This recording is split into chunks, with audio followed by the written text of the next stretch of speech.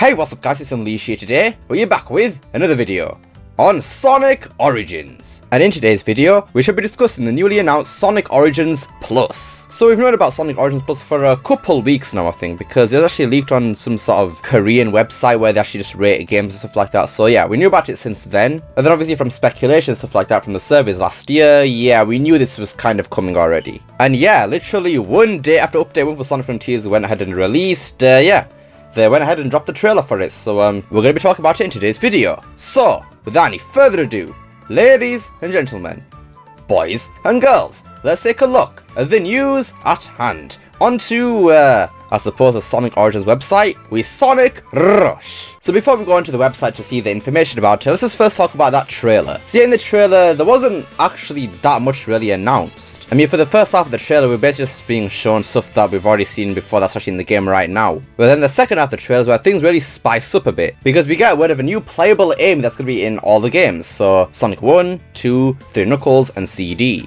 And from the looks of things, she seems to have some sort of move with a hammer. It looks kind of like Insta Shields, but it lasts a lot longer. And then for a brief second in the trailer, till before it snips off, we can see that she actually hits the ground with it, so I'm guessing she can attack with a hammer, which is pretty cool. But the best thing about this playable Amy, in my opinion, is the new sprite work for her. None of Amy's sprites in Sonic Origins are actually reused from anywhere, they're all brand new, which is actually pretty nice looking. And one little touch about sprite which is actually very cool is, if you look in the different games where she's actually playable in, the quality of her sprite work actually changes. So in Sonic 3, you see it's a bit more darker and more detailed, but if you look at her sprite in Sonic 2, for example, her sprite work actually changes to reflect the game that she's actually in, because of the different art styles and stuff like that. And in my opinion, that is really cool, man. That's the attention to detail we love around here. Now, I do wonder what's going to happen in Sonic CD when playing as Amy, because as we know, in Stardust Speedway and in Palm Tree Panic, Amy first gets captured in Palm Tree Panic and then Sonic saves Amy in Stardust Speedway, so obviously Amy's not going to save Amy, is she? So who is Amy going to save, if anyone at all?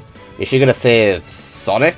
I think that'd be pretty funny, honestly, but if not, then yeah, go crazy with it, I suppose.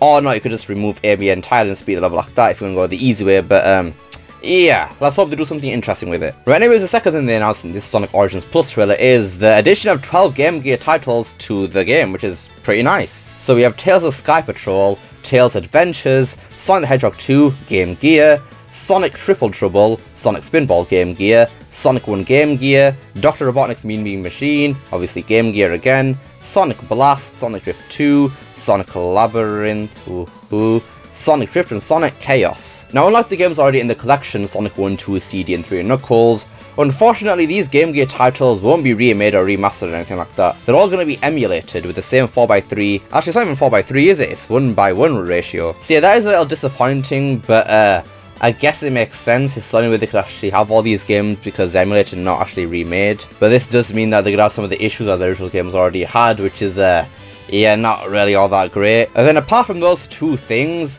there's literally nothing else new in Sonic Origins Plus. Now, notice how I said new things there, because Sonic Origins Plus will actually contain all the DLC from Origins regularly, all bundled into one package, which in my opinion, that is a stupid, man. Now, by that, I don't mean the idea itself of including all the DLC in there. That's not a stupid idea, but the fact that they're going to include the DLC here, all in the same package, but in terms of regular Origins, we still have to pay for it there. And that is just ridiculous, man, because this is one huge problem I have with Origins Plus. All these things should have been in the game to start with. And you'll see what I mean when we go later on with more information in this video. But yeah, at the end of the trailer right here, we can see, yeah, we have a physical edition of the game right now. So basically, exactly the same as Sonic Mania Plus, where the game started off with only a digital version of the game. When the Plus version of the game came out, we actually got the physical version of the game, so yeah, that's nice, I suppose. And then also like Sonic Mania Plus, the physical version of the game will have a reversible cover with some new artwork on it, and yeah, it looks pretty nice, to be honest. I mean, we see Sonic holding a Genesis, which is actually pretty cool, Amy holding a CD, because obviously Sonic CD on the Sega CD makes sense. Then Tails holding a Game Gear, obviously because of his games in the Game Gear, obviously, Tails Adventure, Tails Sky Patrol, all those, and then Knuckles holding a card of Sonic 3 and Knuckles. And then you even get a 20-page art book with the physical version of the game too. Obviously, pretty nice. Right, then moving on to the website for Sonic Origins, we can see right here some small information about Origins Plus now. New playable characters. Amy is now playable in Sonic 1, 2, Sonic 3 Knuckles, and Sonic CD. The Knuckles is also playable in Sonic CD. Yeah, you see what I mean now by things that should have been in the game originally. yeah, this should have been in the game already. Like, what? Why is it not there? Why? Now, I don't know if Knuckles is going to be exclusively playable in CD and Origins Plus and not the original, but if it's what I said first, only playable in CD and Origins Plus, that is some straight up robbery right there. That is robbery. And then here, all in one bundle, Sonic Origins Plus includes all previously released add-on content, extreme missions, mirror mode, additional letterbox backgrounds, new character animations and menus, additional music from other Sonic titles, and more. Yeah, if it wasn't obvious, this just makes Sonic Origins, the base game, seem a lot more scummy with this DLC now. Right then, if you go to the Japanese version of the website for Sonic Origins, we can see right here, some bugs and action behaviors have been fixed, and some specifications have been improved based on users' player reports. So yeah, all those bug fixes in Sonic Origins that we've been wanting for ages now are going to come with Sonic Origins Plus. Now, I've heard that it's not going to be part of the DLC, but just part of an update overall, and if that's the case, then thank God for that. Man, imagine if they just locked behind updates and bug fixes specifically to Origins Plus, man.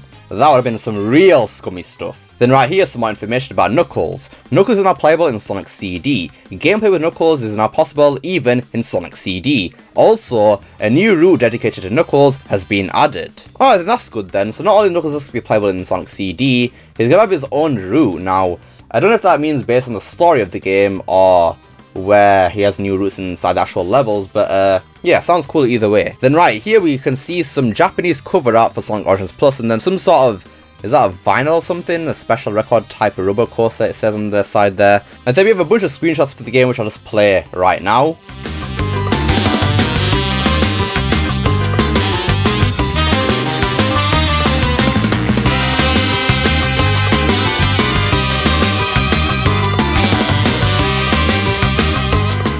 Now, a lot of these screenshots are really confusing, more specifically the Game Gear screenshots. Why the hell did the screen not fit the entirety of that black border around it? Like, why does it do that? Like, this is actually just ridiculous right now. They could have just emulated them with widescreen. No, they couldn't do that, and they're just gonna leave it like this? Like, this is basically Sonic Adventure DX purple borders all over again. And I don't understand why they're doing this. I mean, sure, they could just stretch the screen a bit to make it for the entirety of the space there. I mean, come on. There's all that space that's being wasted. Why? I don't understand. It just makes it even more apparent that these games are emulated and not remade like the other main 4 games. And I'm sure they don't want to make it that obvious, right? I mean, come on. That's not really something to be proud of, to be honest. Right, that's it for pretty much most of the information about Sonic Origins Plus we have so far. But we have one more thing that we need to talk about, and this is honestly the worst news out of it all. So we see right here from Comic Book Gaming now. For Sonic fans that already own Sonic Origins, the expansion will cost just $10. However, those that skipped out on the collection will be able to get it in a digital or physical bundle for $39.99, with you after receiving a handful of extras. Now here's where my issues start to arise now. Why the hell does Origins Plus cost $10? Why? For those people out there like me who bought digital deluxe for Origins already at release, we're essentially going to be paying $55 just for Origins Plus overall. That is just ridiculous now. Now, some of you might know that I was actually one of the people who actually defended the price for the game originally, $40 for the base game. But $55 is ridiculous now. This is taking the mick now. I mean, $55 for a digital version of the game with emulator games in there, and why?